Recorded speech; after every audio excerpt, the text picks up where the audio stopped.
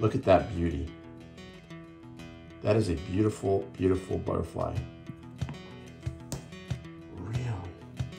Okay, this is a little embarrassing, but this butterfly's been in this rehydration chamber for a couple days, and this is actually, I left it in a little too long because I want to show you something that happens, and this is not good.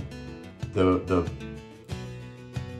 abdomen of the butterfly, let's see if I can zoom in a little bit here.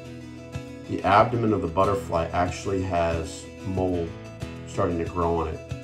I left it in like 2.5 days, and that's too long, guys. You don't want to leave them in the rehydration chamber that long. I ran out of Chlorocresol, which is an agent, an anti-mildew agent that you can put these crystals inside of your rehydration chamber that keeps your specimens from molding. So you can look up Chlorocresol. We used to get it from BioQuip before they went out of business. I don't know where to get it now, so I have to look that up. But that's my bad. I should not have left the specimen that long, but we can, it's very salvageable. So we are just going to scrape some of the mildew off and deal with that way. So that's my bad, guys. That's kind of a rookie mistake on my part. All right, guys. So, you know, this old can of Chlorocresol is, you know, it's old and it's rusting, but I believe there's still some good stuff in there. This thing's at least 25 years old, and yes, it's poisonous. Right on here, it says that it's an irritant, poisonous, may be harmful to the eyes, skin, and mucous membranes if contacted. Immediately flush with copious water for 15 minutes. Give access to fresh air and call a physician. One of the things that I've researched Chlorocresol before I go making a video about it. It is an organic compound, and it's a monochlorinated M-cresol, and it's used in the world for antiseptics and preservatives.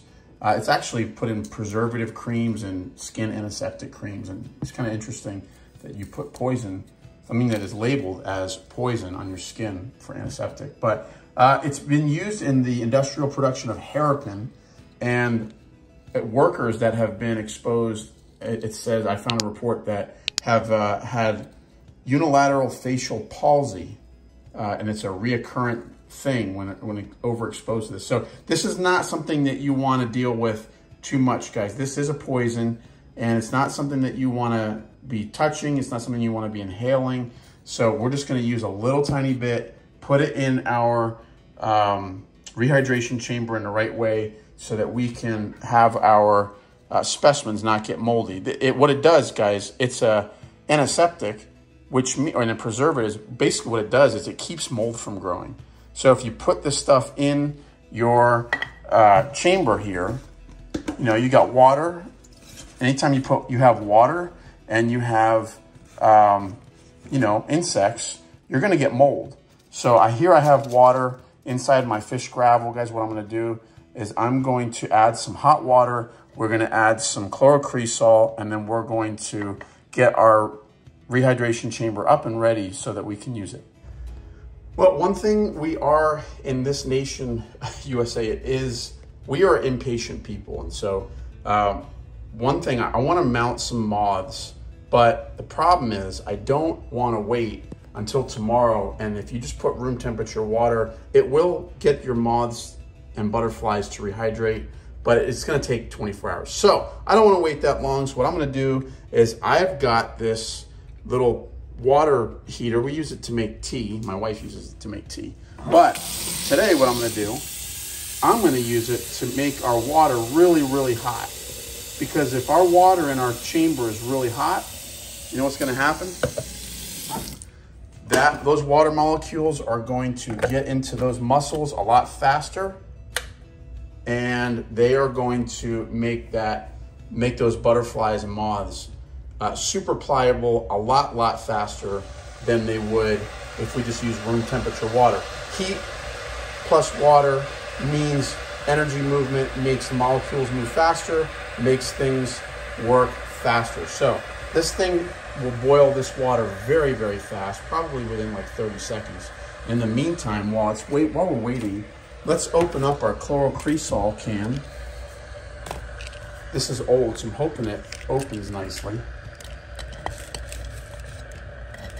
Hoping it opens nicely. I don't have any problems. I got my can open. Here we go, guys. There it is. Chlorocresol is a colorless, or maybe it's even a white, crystalline chemical substance. It's been in this aluminum tin now for 25 years. It still smells just like I remember it.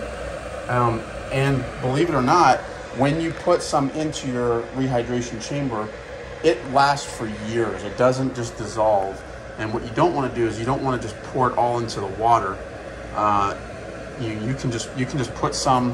What I'm going to do is I'm going to put some on this paper towel.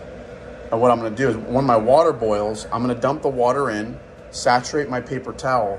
Then I'm just going to sprinkle some of this on top of the paper towel.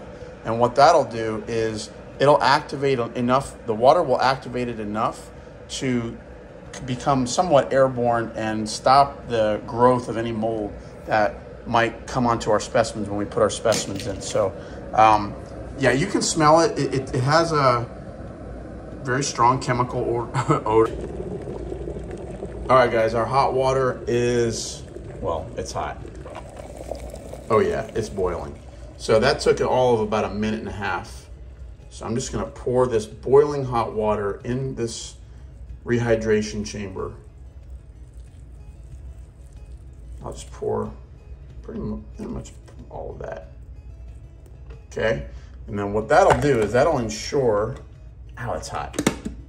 It's boiling, right? Now, I'm just gonna dump, I don't need a whole lot, guys. If I remember correctly, I just put a little bit in, and believe it or not, there we go. So I just put some crystals in, and there's plenty of it that is, you know, in the powder form or small crystalline form. Then I always put a styrofoam piece over the top of my cardboard or over my paper towel. And I put my butterfly moth specimens on top of that. Now, guys, my chamber is ready for some specimens, and we are gonna get to that in future episodes. I actually also, if I am going out of town and let's say I go to the tropics, it's very humid, and you're catching butterflies, you're catching moths, and you don't want them to spoil while they're in your Tupperware. You don't have a cooler, you don't have ice, you don't have a refrigerator or a freezer. This is a great way to preserve your specimens. I actually made these years ago, and these are little tiny containers or paper towels that have been tied up that contain Chlorocresol crystals. And what I'll do is I'll put those on the bottom of my Tupperware. And even in the American tropics where it's 100% humidity all the time, if you put those, like one of these inside of a Tupperware with your specimens, it will keep your specimens from growing mildew, which is a big, big problem for collectors down there. So where do you buy Chlorocresol? Now that is a big question.